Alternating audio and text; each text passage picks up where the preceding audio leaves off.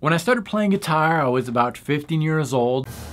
All I wanted to do is play the guitar and be a rock star, play solos and just play the songs that I loved playing. So I took a guitar lesson and the teacher told me, "David, learn your intervals."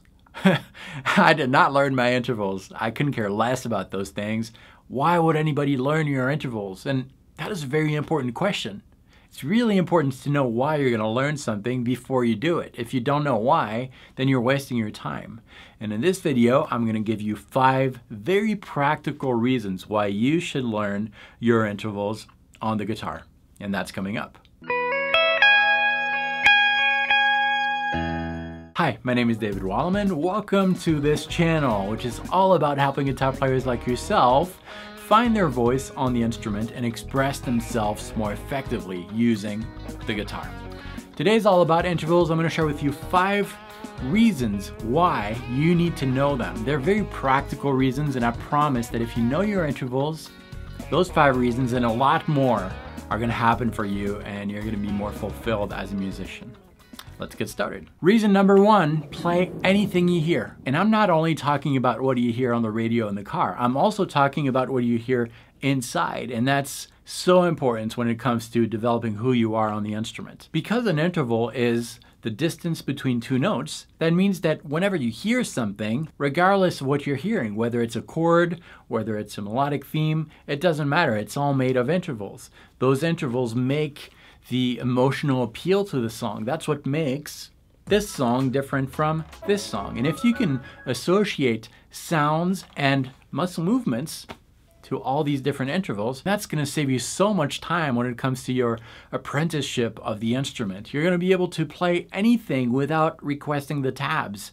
It's such a useful thing to do, and it all starts with intervals. The second reason why you should learn your intervals is that it's going to allow you to know which scale to use instantly without asking for the chords. And that's because if you hear a chord or even a series of chords, that chord is no longer going to be just a sound that you're hearing that is pleasant or non-pleasant, but you're going to be able to associate with those sounds some mathematical numbers. For example, you're hearing this chord.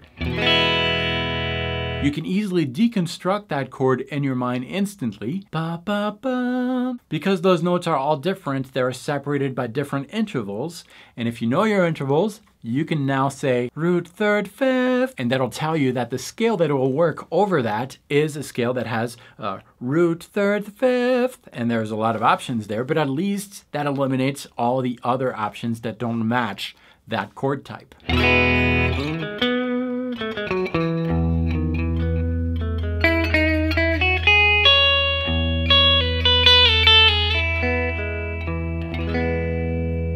The third reason you should know your intervals is that it's going to help you put more emotion into your playing. I've seen this happen a lot of time, and I know that you have too. We see a guitar player play a solo, and the solo works, but it just sounds very static. It's just a collection of licks that you've heard over and over, and the guitar just seems to be in automatic autopilot mode, and all the licks have been heard thousands of times, and even though yes, it matches the chord progression, it's nothing really personal, nothing really memorable. You're probably expecting what I'm going to say here. It's not the pencil that tells the story, but it's the author. It's not the guitar that should tell the musical story, but it's you using this as your pencil, your instrument.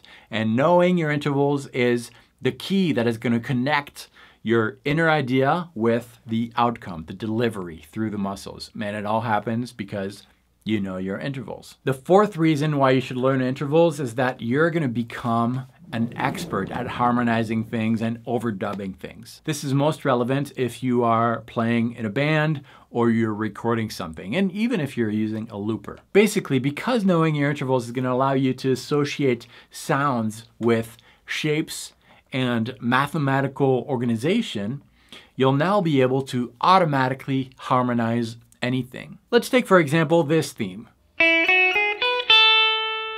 If you know your intervals, you can translate that into interval language.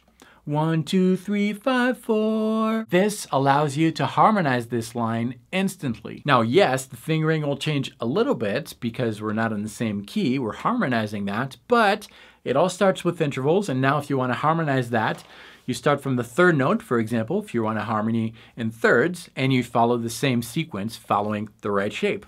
1, 2, 3, 5, 4. And finally, the fifth reason why you should know your intervals is that it's going to unlock anything you need to know musically. Just take any music theory lesson and you'll quickly find that if you don't know your intervals, you're not understanding anything that is said. Knowing your intervals is kind of like knowing the alphabet. Without it, you can't spell anything, you can't read books, you can't improve. You're gonna be stuck at some point. Now hear me out. I'm not saying that you can't play guitar or that you're a bad player if you don't know your intervals. Not saying that, but I promise that if you do know your intervals, it's not gonna limit you. It's gonna open up some new ideas, some new concepts. You're gonna be more in control of your instrument, and that's where real musical growth can start happening. Know your alphabet, know your intervals. I hope this video encourages you to finally learn your intervals if you haven't already. And if that's the case, I'm gonna recommend that you sign up to my free Music Theory DNA course, which starts every Monday. All you need to do is visit the link below, enter a valid email. I'll send you the worksheet for the course, and we'll be starting this next Monday. It's a video course, it's free, and I think you'll like it. And if this was your first visit to this channel, I would love for you guys to subscribe because I've got more videos coming soon that are gonna help guitar players like yourself find their voice on the instrument, develop it, and tell your own musical story using this tool. Thank you so much for watching, and remember, nobody can say it the way you say it on the guitar. See you next time.